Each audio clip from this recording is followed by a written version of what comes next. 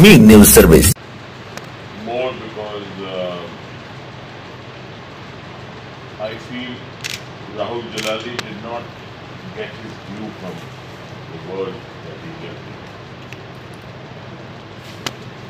I also very strongly feel that Rahul was underrated.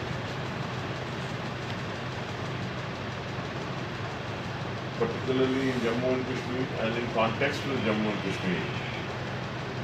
Most of the people knew Rahul Jalali more as Rana Jalali's son and the president of the press club of India rather than Rahul Jalali what he was. And I think I am also not very happy about the fact that we were meeting the chamber office despite the fact that Zafar has put in an extraordinary effort to organize this event.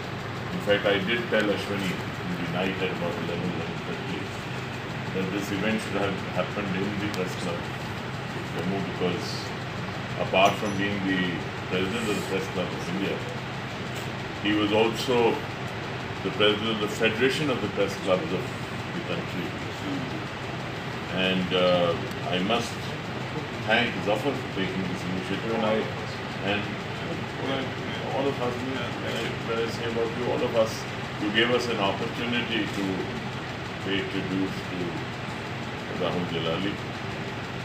But Press Club must organize the function. I had requested Ashwani that probably the halls are booked, but I said halls should have been vacated for Rahul Jalali, and I think an appropriate function should be organized.